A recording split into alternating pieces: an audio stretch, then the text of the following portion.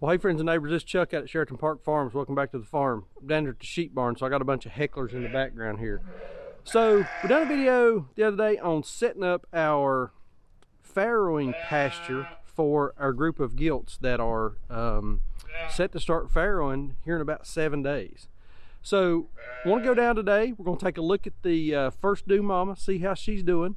Thinking about maybe doing a couple of day series, following her progression, kind of watching how she does and documenting the changes in her as she's getting ready to give birth. So come along with us. Let's go check on her. Let's talk about Lamb Chop, our baby lamb. We posted a shorts video on that the other day. Let's talk about her.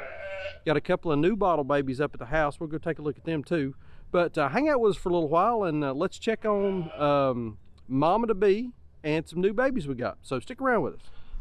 So a week ago, we done a short video showing a bottle baby lamb that we had here on the farm. And that bottle baby came from this ewe. And this ewe had a terrible problem with prolapsing her vagina. And so we had put her in a prolapse sling.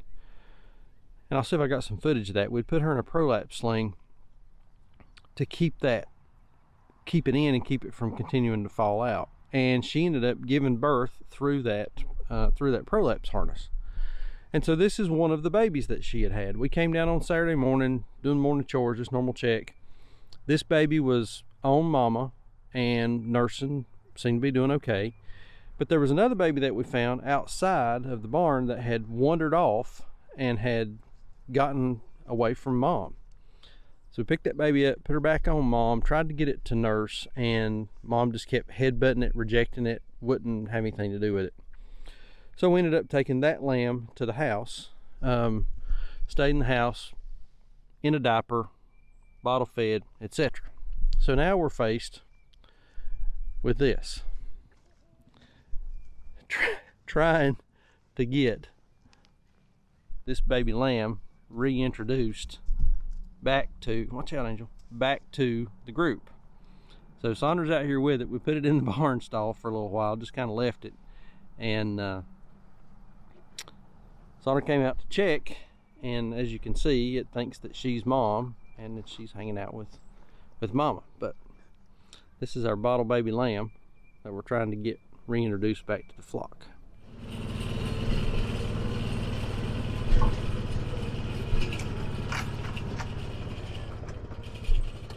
All right, we're back down here with our gilts and just checking in on everybody.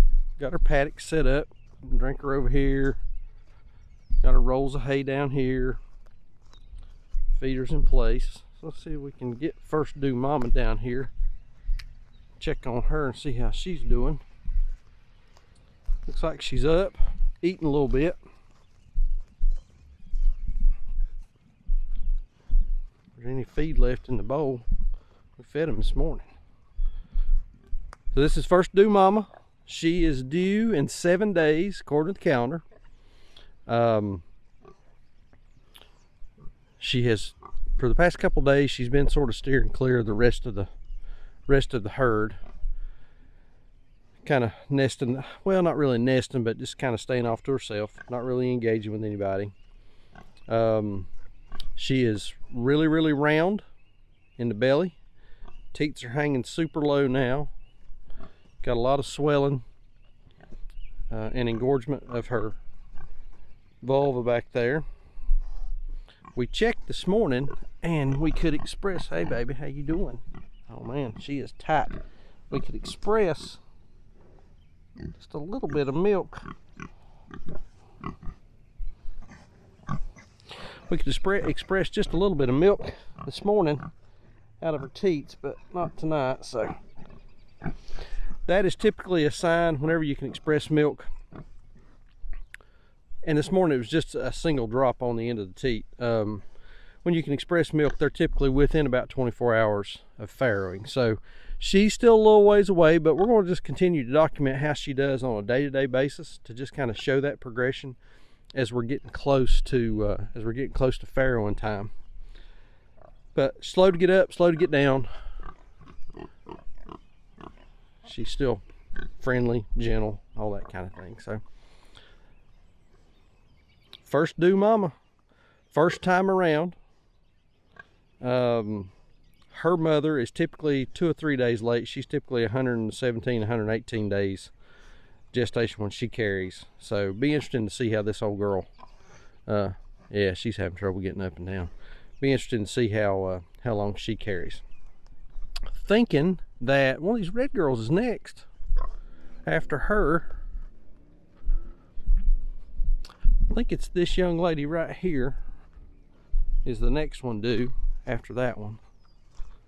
So she's got a lot of maturing of her teats as well, but she's not, you can see the difference here. See, she's not bagging up. She's not got that roundness to her teats, to her breasts, to whereas our first updo down here, so they're really starting to take on a rounded appearance under there. So all right, so there we are, first due in a couple days. We'll see what happens. Let's go to the house and look at some baby goats.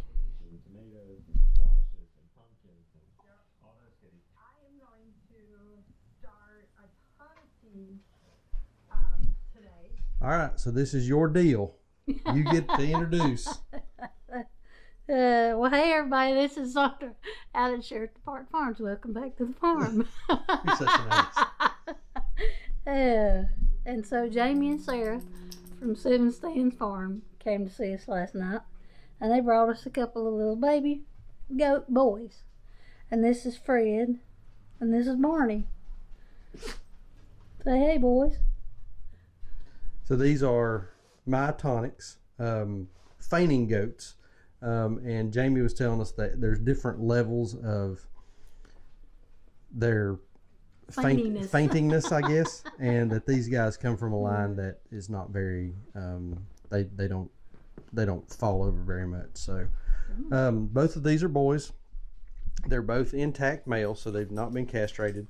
Not decided what we're going to do on that. We're thinking maybe Fred may end up staying intact, and we may actually breed him later on. We'll see. Beautiful color on both of these. They're both very friendly. They're in diapers, and they're being bottle fed. They are in the house. We got them sleeping in a animal crate there, so that's where they're staying at night. Slept really well last night. Everybody was quiet, and they're just full of energy, so we love having them in the house. And they'll eventually go back to the barn pretty soon. They won't be here for very long, but while they're up here, we're going to have fun with them. Good looking boys. You want to try this again? Come on. So we're going to continue to document that pregnant gilt down there and see how long she goes. Like I say, by the calendar, she is 7 days away from giving birth. Leave me a comment down below how many days you think she's away from actually giving birth. By the calendar, it's 7. I'm thinking she's probably about 4.